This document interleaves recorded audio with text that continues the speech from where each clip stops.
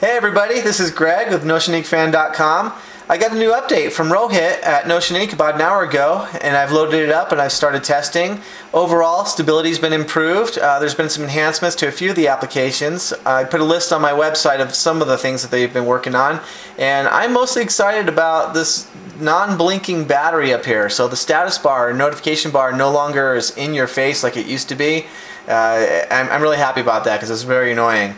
But the main reason I'm making this video is because some of the users have been frustrated with the application switcher, not really understanding how it works and getting different reactions at different times. And so I thought we'd look at that really briefly and kind of understand a little bit better how it works. So when I say application switcher, what I'm talking about, here the second button down is the home button. If I press that for a long press for 2 to 3 seconds, it switches to this application switcher, what we know as select panel, and I can go through and scroll my apps and come back to where I was and so forth. I can open applications from in here from either the application launcher, or I can open them by pressing I don't know what you call this, but the active application icon panel I call it. Anyway, if I press like the browser, it's already open. If I hit the home button now once, it takes me back to the panel view. If I do the same thing again, and I do a long press while in the application full screen, I get the panel switcher, or application switcher. So let me go back to where I was again.